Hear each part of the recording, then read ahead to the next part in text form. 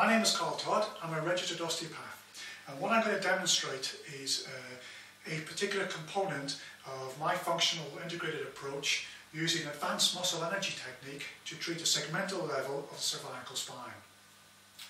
Very often patients present to me with acute or chronic neck and shoulder pain, perhaps from sitting behind computers all day long, or from a dynamic action such as a trauma like a road traffic accident.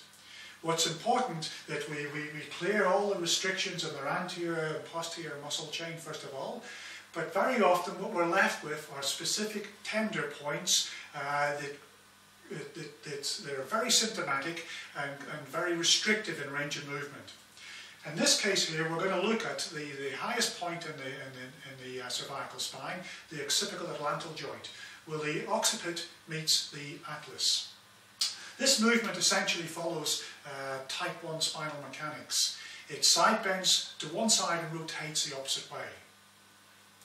It also has a certain amount of nodding movement of flexion and extension. And to assess the joint, what I need to do is have my patient in a supine position, and if I come in behind and cradle the occipital succi with my fingers, I can tip my patient's head into a neutral position, just ask them to relax, and I'm going to translate to the left and translate to the right. So when I translate to the left, I'm side bending right and rotating left. When I translate the opposite way, I'm side bending left and rotating right. What I'm feeling here with my patient is I've got good translation going to my left, but restricted going to the right. If I drop the head now down into extension, that movement improves. And if I take it into flexion, that movement is a little bit more restricted again. So essentially what we're dealing with here is a segmental dysfunction in the occipitoatlantal joint that is restricted side bending and rotating to the right. So to treat this, what I need to do is come in, so I get nice control, and I'm going to use my monitoring hand onto the occipital succi. I'm going to come in and stabilise the patient's head so they feel comfortable. I'm going to flex the cervical spine until I feel tension on the barrier underneath my fingers. Then what I'm going to do, I'm going to place my hand around the head so it comes onto the chin. I can encourage a little bit of side bending and rotation until I feel tension in the barrier.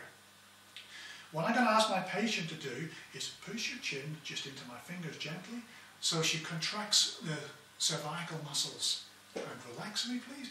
When she relaxes, I'm going to rotate and side bend a little more into the barrier. Contract gently again, 2 to 3 seconds, and relax, and rotate and side bend into the barrier. And again, please. And I will repeat this maybe 3 to 5 times until no further progress is made. And when I feel I've taken it as far as I can, I bring it back into a position,